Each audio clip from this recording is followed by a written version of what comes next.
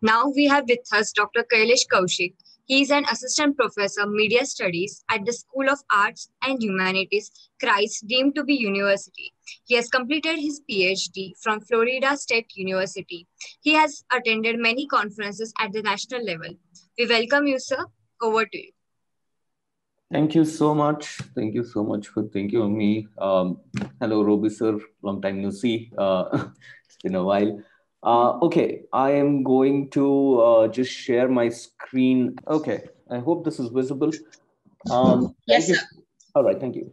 Thank you so much, Rajesh, sir, for the introduction to the quantitative side of research methods. I shall be dealing with the qualitative side, slightly different from the way quantitative research is done, but certainly something which is necessary. And to answer certain kind of questions, you do need to adopt these kind of research methods. One thing I really want to reiterate is the fact which Rajesh sir mentioned, the fact that you tend to understand research and you tend to know about it only once you start doing it.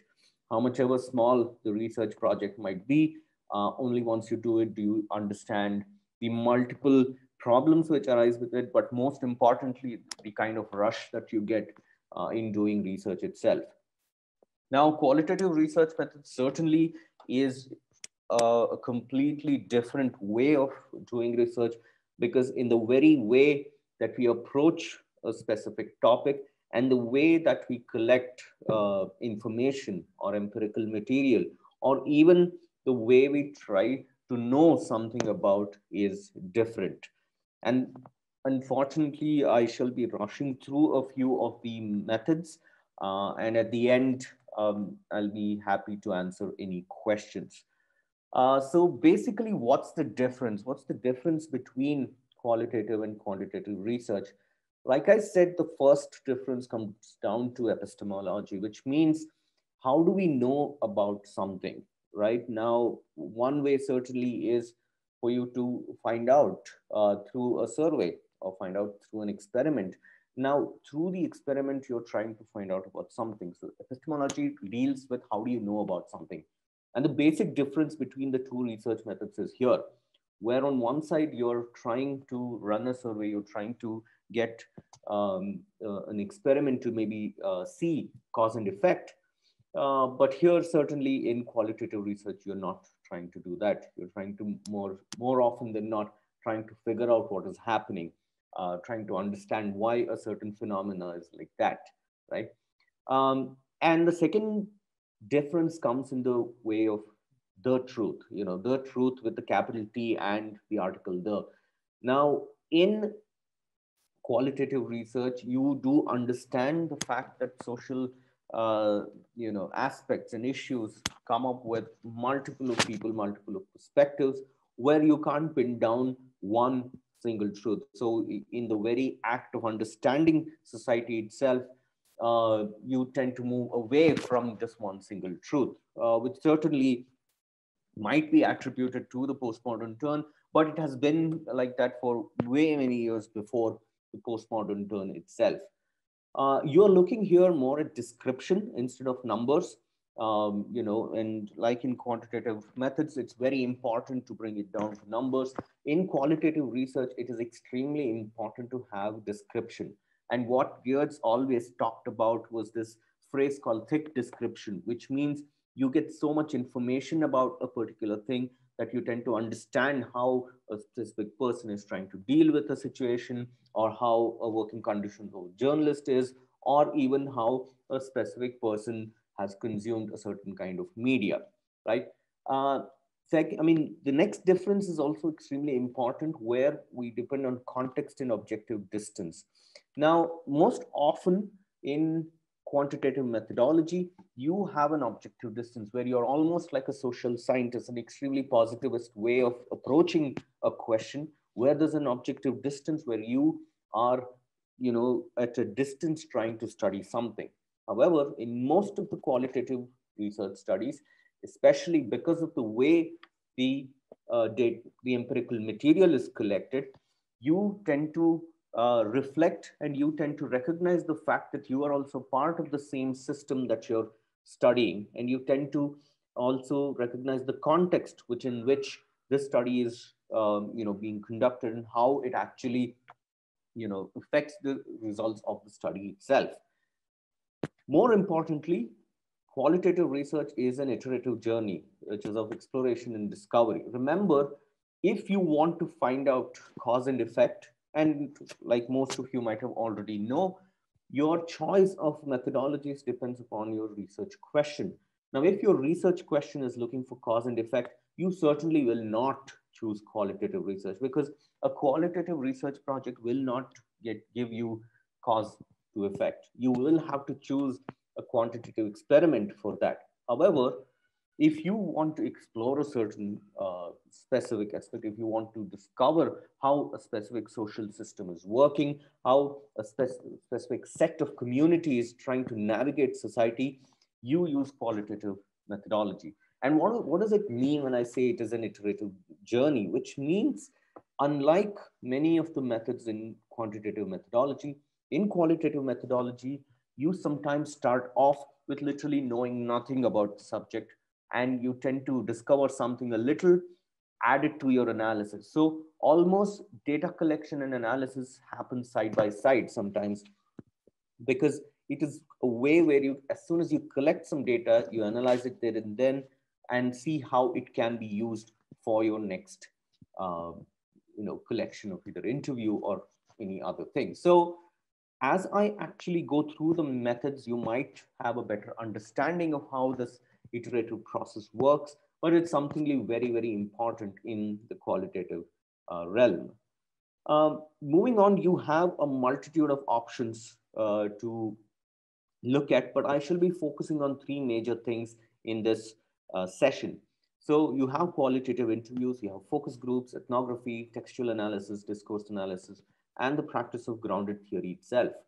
Now, I am focusing on qualitative interviews, focus groups, and textual analysis purely because, especially in media research, of late, this has been more common than the other kinds of analysis. Certainly, discourse analysis also has been very, very frequent, but for the purposes of this particular workshop, I'll be choosing only three of these. So let's start with interviews itself, right? And when do you do qualitative interviews? Qualitative interviews is a very, very interesting method to get to know how people deal with social situations, how people encounter society, how they go through the usual lives. If you want to understand a very specific way people handle something, you use qualitative interviews. And in qualitative interviews, it is very important to know that it is an in-depth conversation. Unlike a survey, which is very, very to the point, qualitative interviews lie on the extreme other end of the survey. Here it is in-depth conversation that you have with a person. And most often than not, it is semi-structured. Now, what does it mean it's semi-structured? Unlike a survey where you have the exact same questions being asked to everyone, here in qualitative interviews, you have an interview guide. Now, this guide is nothing but a set of questions, maybe 10 or 15 questions, which will ensure that you ask the respondent all the necessary questions you want to ask about. It need not be in the same order. It need not be in the same words that you have used, but you need to cover those many questions. And that is where the semi-structuredness of qualitative interviews comes. And what's the advantage of this? Certainly the advantage is in conversation, people tend to give you a lot more information. They tend to be descriptive, right? And that is what you also have to aim for. So the interview guide in a qualitative interview becomes extremely important for not only ensuring that you cover all the aspects you want to know about, but also to ensure that you don't swerve away from the things that you're talking. More often than not, there is a possibility of the respondent talking about something completely differently and your data being completely useless or the material being useless. Now, the interview guide ensures that you steer back the conversation to the things which are required and continue with the interview. Now, there are a few things on to understand, and especially you need to know how to talk to strangers. And remember, qualitative interviews just doesn't stop at media research. If you're going into PR, if you're going to journalism, these are things which will be useful there also. Now, one of the most important things that you do take is informed consent of the respondent themselves. So even before you start the interview, you tell them what the research is about. You tell them this is how I'm going to record it. This is what I'm going to do. You give them complete information so that they know that whatever they are revealing to you, they are aware of it and they are okay with it, right? So an informed consent is a very, very important thing which you need to take from the respondent. It might be written or you might also record it, right? Saying that, hey, are you okay with me asking these questions? And are you okay with you telling me all the information that you're about to say? Now, within the informed consent, sometimes people might want you to not reveal their name, and you should be okay with it. You should also be okay with the respondent stopping the interview at any time, saying that, hey, now I'm not comfortable, please stop it, and it should be all right. The same goes with recording. The respondent needs to know that the interview needs to be recorded and it will be recorded. You can tell them how. It might be an audio recording, it can be a video recording. It's up to you. Third, always keep the interview guide in hand, right? The interview guide should always be there so that you will be sure as to what is the route you will be taking while talking to strangers. And most often, you might be talking to someone who you might not meet again or come from an extremely different background in society, right? Now, as Rajesh sir mentioned, there are types of questions you can ask in a survey, and there is a specific way for it. Similarly, in qualitative interviews, also, you have a very specific way of asking questions. Here, again, going back to what qualitative research is all about, if you need to have a thick description of something, you need to ask extremely descriptive questions. You should not ask binary questions in qualitative interviews. So, for example, you instead of asking a question like, do you like movies or not? The obvious answer will be yes or no. Now, there is no description which is coming out of it. Instead of that, you might want to ask, what kind of movies do you really enjoy? Right? Where they start describing, or uh, what kind of movies do you like? Where they try to start and explain that they kind of like certain kind of movies, why they like it, etc., right? Or make sure you elicit a response which is extremely descriptive. For example, instead of asking, what are your hobbies? Which normally comes with an answer which is like, I like watching TV, listening to music, drawing. So there's just a list, right? But you would want more of a description of the same. How would you ask the question then? A common way normally which we use is, imagine you have a Sunday off. How do you spend your time, right?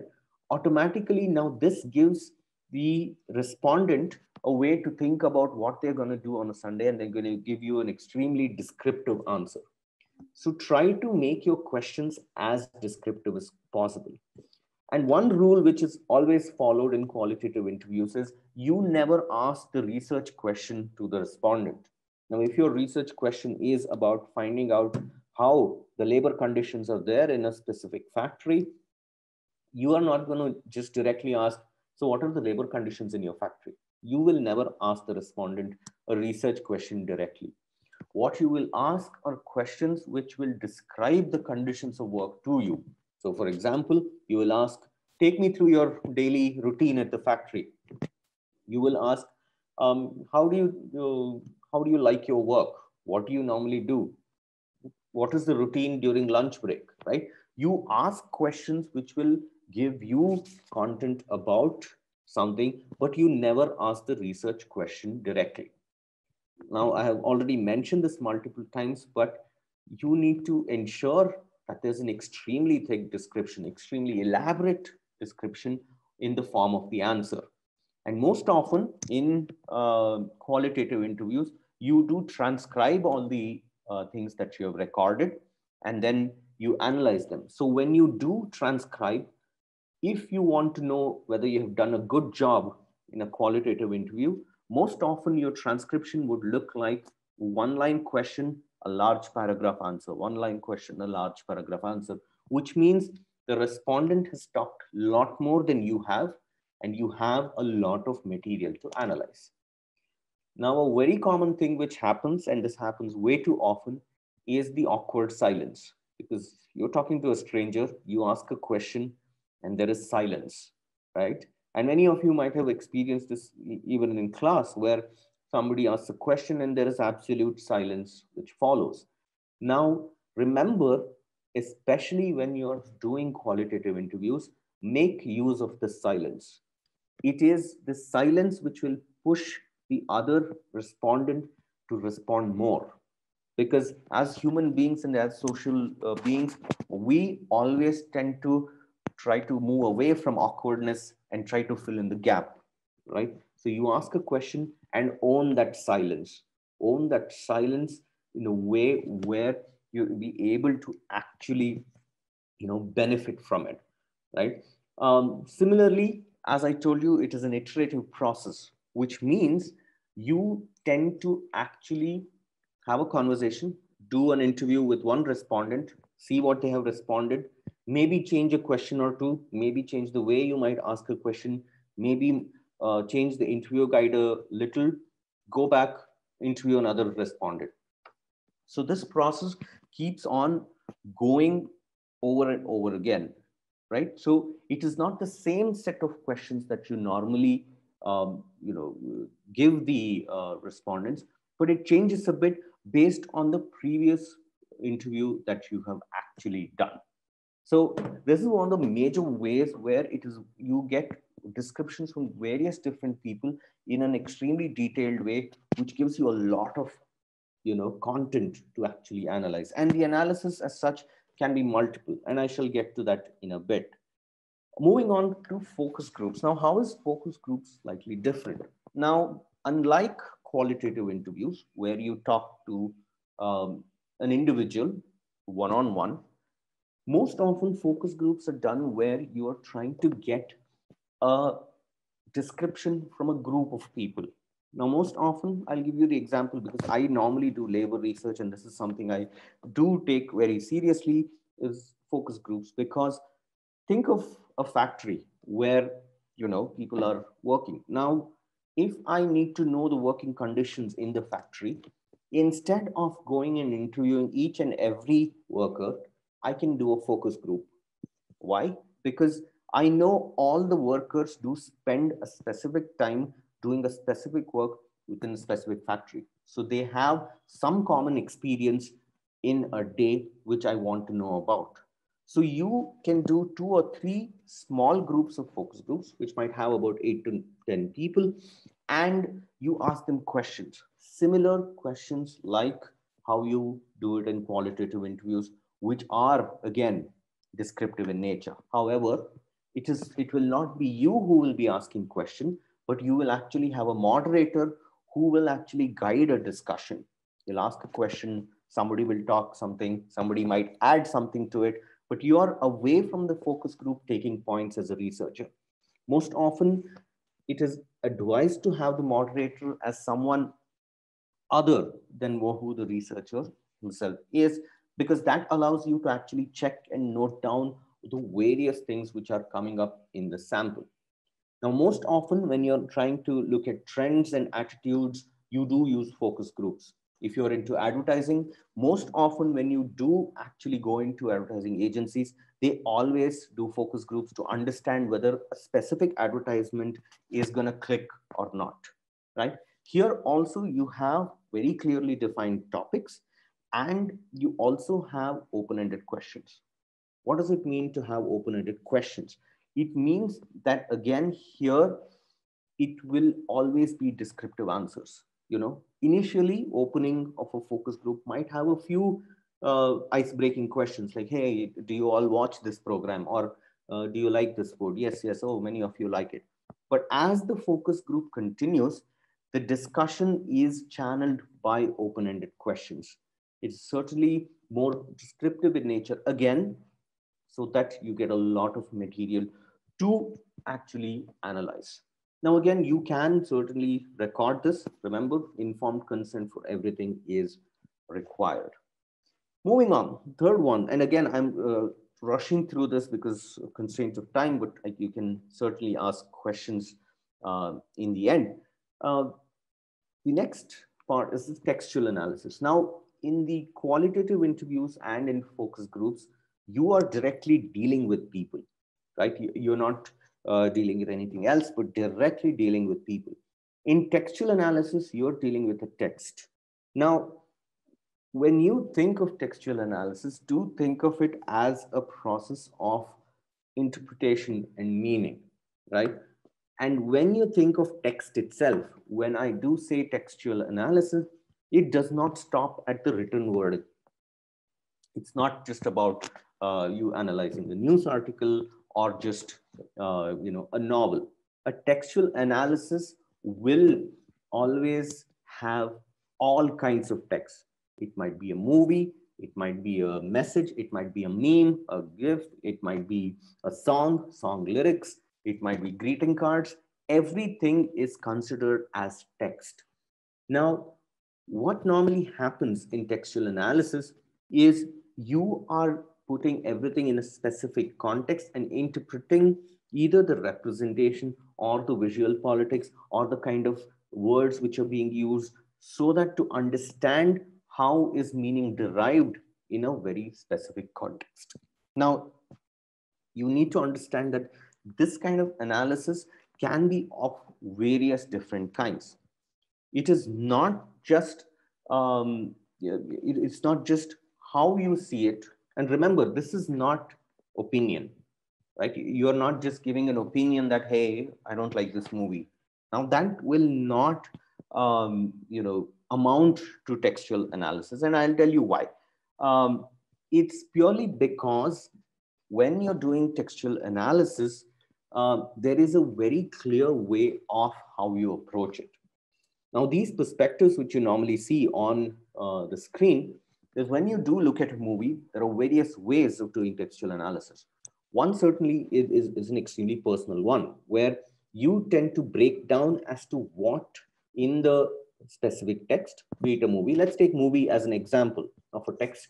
What specific in the movie that you actually liked, and what made you like it, which is more of an opinion-based thing, which you normally see, especially in movie reviews. But once you go deeper into textual analysis is where all the other things come up. You can do a historical textual analysis to see how that specific text developed over time and what does it mean for it to now have this specific form and meaning. It can also be technical, where the kind of technology being used, VFX, camera angles, color, sound, mise en scène, why and what is the meaning coming out of because of all of that. There can certainly be an ethical cultural analysis where you can do as to what does it specifically mean for a text to be shown and to be interpreted by people in a specific culture, where there might be misrepresentation, there might be a lot of misunderstanding within the changing of the meaning itself. And last but the most important things is a critical way of looking into text. So most often textual analysis does have a critical realm where you look at how power functions within the text, whether the dominant ideology is being reinforced in a movie or the news article, or is it being resisted? What are the new things which are coming up, and how is the hegemonical views of the society being either challenged or reinforced? Now, you look at all of this, not just within the text itself, but also the larger structures of media. Now, text is closely related to discourse, and I did mention discourse analysis, but I won't again go deep into it. But as an extension of text discourse, if you take, it'll be a slightly more larger view that you will be taking while you're doing the analysis. Now, most often, textual analysis comes down to the research of meaning, right? You need to understand that anything and everything that we actually create, we also create within a very specific social system. Now, this very lecture that I'm giving, the very seminar that you're attending, can itself be a text, and you can analyze it in multiple ways, saying that why am I giving all this information? What is the use of this information that is being shared? What else can be added? What was missed, right? So there are various ways you need to understand that the meaning of every text that you read, every text that you see, that you watch, has and is created within a social structure. And automatically, it does have a specific way of conveying the same. Now, there are ways which you can actually connect to this, right? You can look at semiotics, right? How is meaning formed, especially in the form of where meaning is arbitrary? Why is it in some places a swastika is a religious symbol, while you move slightly west, the swastika becomes a symbol of hate, right? And how does that change in meaning function? It can be rhetoric, where you might want to analyze as to what is this text trying to do. Like, is it trying to persuade me? Is it trying to make me believe? Is it trying to push me to do something? You can study that. Here again, you can do a critical analysis of meaning as to how and why did certain things assume a certain meaning. Why is it always seen as hard work equals success? Is it really true, right? You tend to look at these things from the specificity of language, of culture, of social setting. And this specific line of research is extremely influenced by not only sociology, but a lot of literary studies and literary criticism too. And certainly a lot from language and linguistics. And this is where, even in media, especially when we live in such a hyper mediated world, we do understand that everything that we see around and the way we understand society itself most often is through the kind of stuff we see in the media. And if the media is generating this kind of meaning, it becomes extremely important to understand who's creating this meaning. What is the benefit of creating this meaning? And that's where the act of textual analysis becomes extremely, extremely important. Now, finally, just to end with a very quick note, a lot of questions normally are asked about, in general, like how Rajesh sir ended his session, about the validity and reliability of qualitative research, where they say, hey, this is just your opinion you're giving.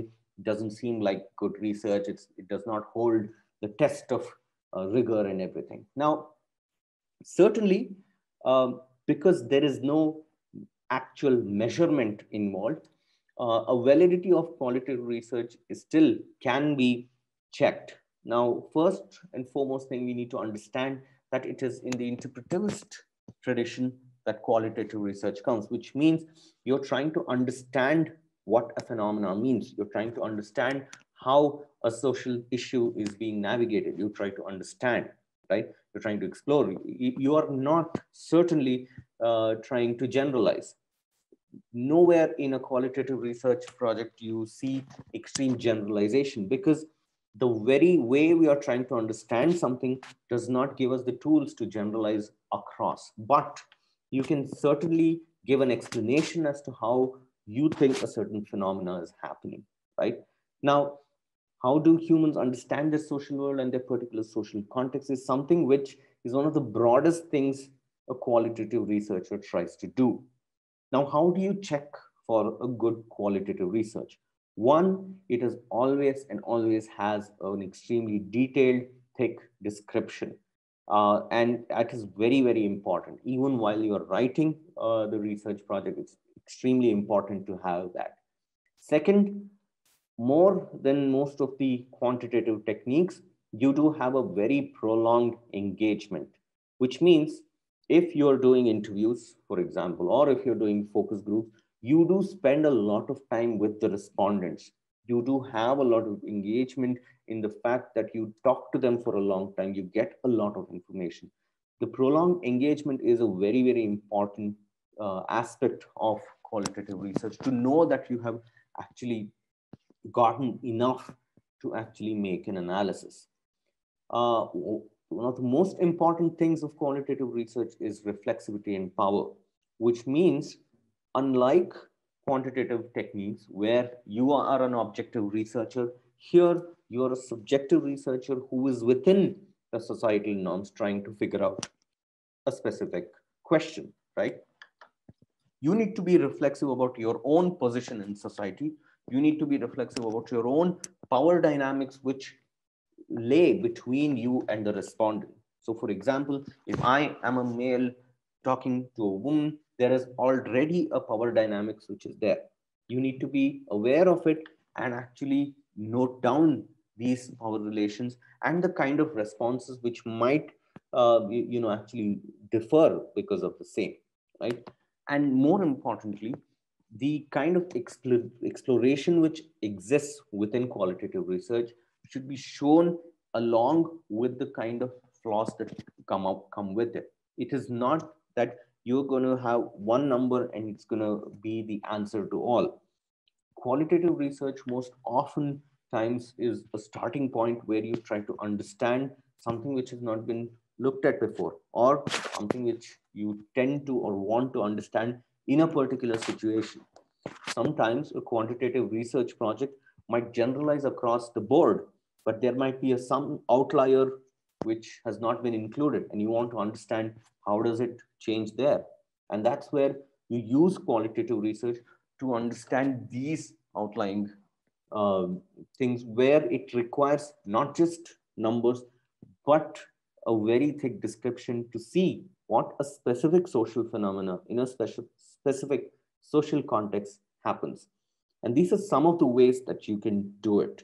And I know I have gone through a lot in a very short span of maybe about 25 minutes, but I'll be happy to take questions. And please let me know if you have any questions about either qualitative interviews or focus groups or textual analysis.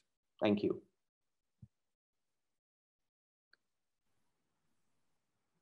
Thank you so much, sir. So, do we have any questions?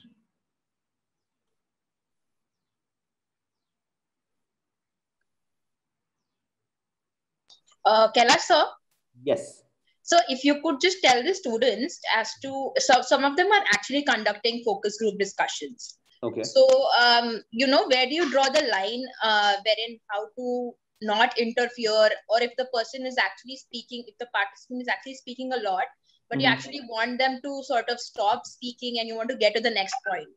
Right. So there are like those practical difficulties that students might face when they do a focus group. So just brief on that. Right. Okay. So one thing which you really need to understand is you also have to have trust in the moderator, that the moderator will ensure that the whole conversation is not taken over by one specific person in a focus group. And it does happen.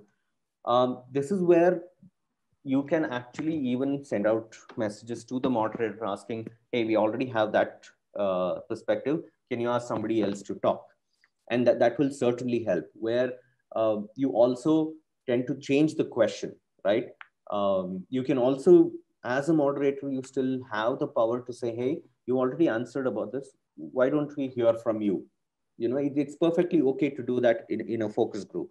Also, there are very basic ways where you can actually interrupt a person. If it is going way too long, a very common thing which researchers use, and this is just a trick which is normally used, is where you just drop the pen and pick it up and say sorry, right? There's that disruption which is there now, and say like, sorry, I was just confused.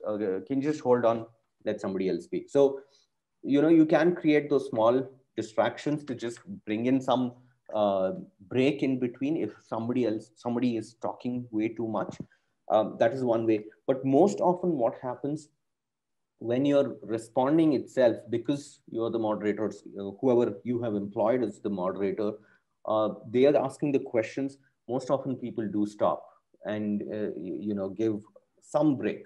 So you have to be in control of the narrative itself, of who gets to talk how much. And most often what can also help is taking notes of what they have already written. And if they are repeating, and this happens a lot where somebody tries to tell a story and keeps going on and on, you can say, hey, I think you already mentioned that. Can somebody else relate to it? Right? So making that smooth transition is extremely important in focus group for two things. One, certainly for not seeming rude and not blocking off someone. But second, it will ensure that all of them are also listening to it, and you get all of their perspectives also. So in a focus group, it is extremely important to ensure that everybody's voice is heard at least once or maybe twice, so that it does not seem like you have three people who are talking and three people who are extremely silent. So that shouldn't happen. So that's something you also need to control. You also can have, and this is a practice which some of the focus group moderators do, you have certain shifting questions, which means transitional questions, where if suddenly there's no conversation and you feel very awkward, you have a few transitional questions where you're like, okay, we talked about X, Y, and Z. Does anybody have thoughts about A, B, and C? So that they start talking about that, and then you can direct the whole conversation again back to the topic, whatever is required. So these are some of the ways where you tend to ensure that everybody talks. One very important thing I would like to add is you will be recording the focus group too. And because you might have to transcribe the same, ensure that at the beginning of the recording, you make each and every person identify themselves. And you ask the moderator to direct the question. So for example, if there is, Varsha and all of them in the focus group and I'm the moderator, I'll ask a question and then I'll say, Varsha, do you want to answer? Right? So that name marker or any kind of marker is very important. While you're analyzing, it helps you a lot, because otherwise you'll have to remember each and everybody's voice and try to pin down what they said. So ask the moderator to call out their name and ask for the answer. That will help a lot. Or sometimes what happens while you're having the discussion, somebody finishes talking and somebody continues, right? Where you can't have the name marker. At the end of their conversation, the moderator can say, that's a very good point, X, Y, and Z. Does anybody else have anything to say? So this will help you in the analysis phase, because you will know who actually said that and what somebody responded. So I think these are some of the tips you can keep in mind while doing focus groups. Varsha, does that help? Yes, sir. Thank you so much. Thank you.